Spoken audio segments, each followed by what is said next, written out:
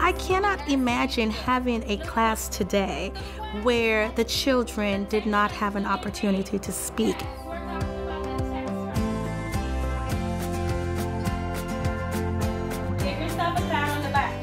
I love this whole idea where the kids are so much a part of the lesson.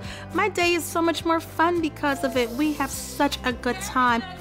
You can see their little brains turning and the ideas are just coming out and they're making all these connections. I love that. I always tell them, I want to know what you're thinking. Say it out loud. If you're thinking it, say it. It's okay. I want you to be a part of the discussion.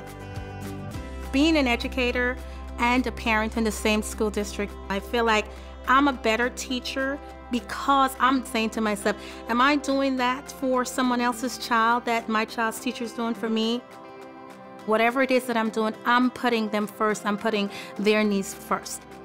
I have to figure out what it is that I'm going to do to make sure that you know more than when you came in here.